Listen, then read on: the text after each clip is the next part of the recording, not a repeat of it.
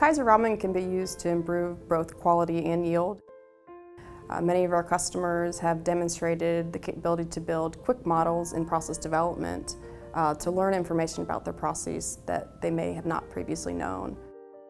Bioprocessing has been a challenge analytically because in most cases you had to remove sample from the reactor and take it offline to another kind of instrument in order to get an analysis. And I think Raman has really stepped in there in both of those needs. One, you can now do in situ analysis for bioprocessing.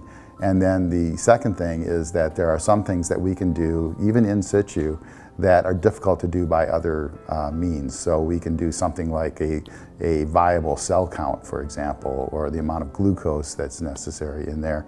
And considering the medium that is there, the complexity of the medium and everything like that, that's almost borders on miraculous that you can get this kind of information.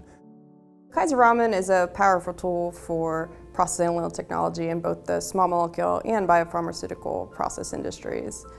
For small molecule, we have solid-state probes that can be brought directly to continuous manufacturing processes, such as wet granulation, drying, blending, tableting.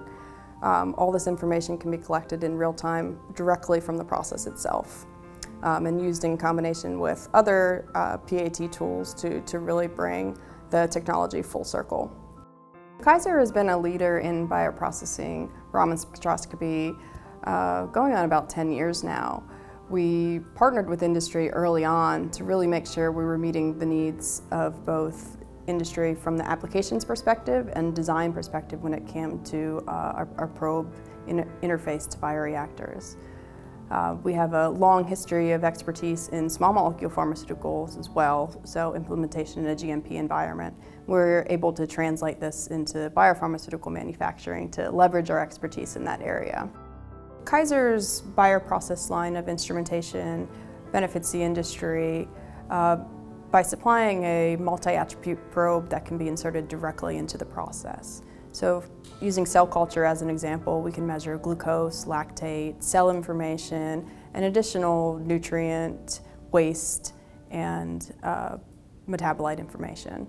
So this can be all be done by one probe in situ, so directly from the process and in real time. This allows them to build a knowledge base of their different processes and use that information to optimize them and ultimately control their bioprocess. Our bioprocess probes have been optimized to collect the maximum signal from a bioprocess. This includes our window material and how the probes are interfaced to the different bioreactors. So the data collected from bioprocesses can be used to measure a variety of different constituents within the bioprocess.